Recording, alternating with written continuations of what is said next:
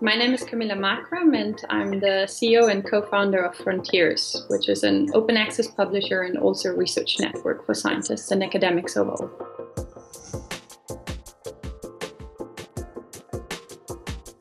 We started Frontiers because we felt as scientists a lot of frustrations when we were publishing our papers. It's because there are somehow colleagues in the same field believe that maybe this is not an adept study for this high impact paper, it's not outstanding enough or not novel enough or not significant enough and so forth.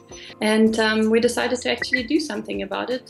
So we thought, what would be the most ideal publisher? What is it that we would like to have from a publisher, and how should a publisher act and behave? So we decided then to create this type of utopia and go for it and do it.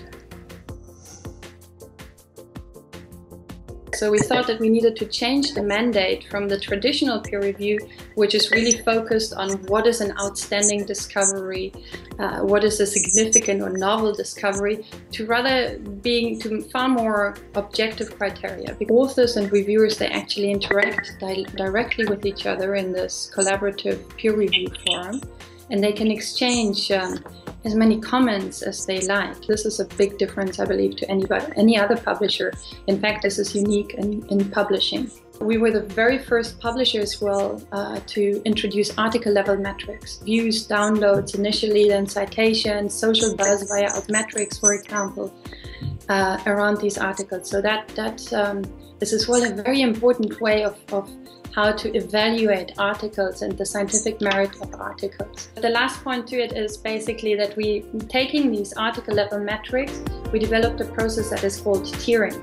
So if a certain article over a certain period of time, let's say 3 months or so, reaches a big amount of views and downloads, we will suggest it to the chief editors. They will check the article, and then they will ask the authors to write a focused review. And this focused review puts the initial discovery into a broader context and is aimed at really involving or writing it for a bigger community, basically, for a bigger academic community, to make it more accessible to them as well.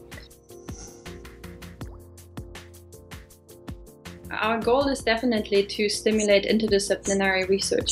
So when we actually launched Frontiers, we launched it in a way that you have the fields and you have the specialty sections, and these specialty sections can actually be connected to many fields. So by bringing them together into one platform and putting these specialty sections in the different fields, we're trying to expose the content to many different communities and stimulate and collaborate and make them known amongst each other.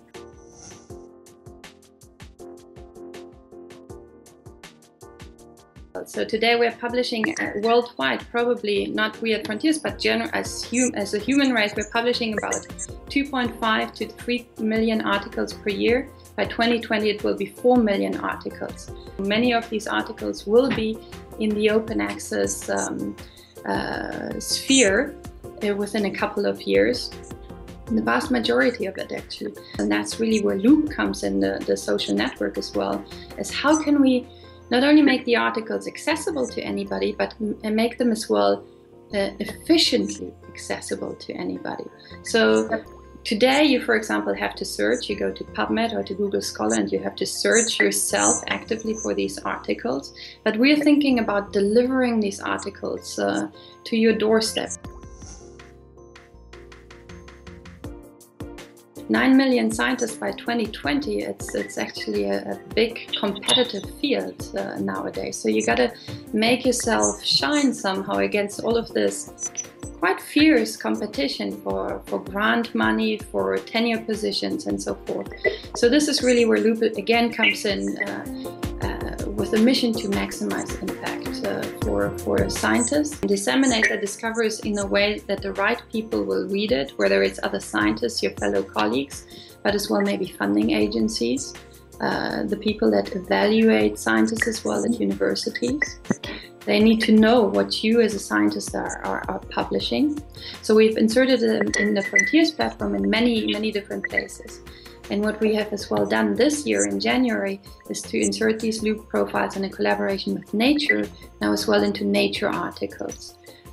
And we're taking it even a step further. Right now we're in discussions with several universities to integrate this as well into their workflows at the universities in their lab pages. So you can access and see the broader picture of who a researcher is.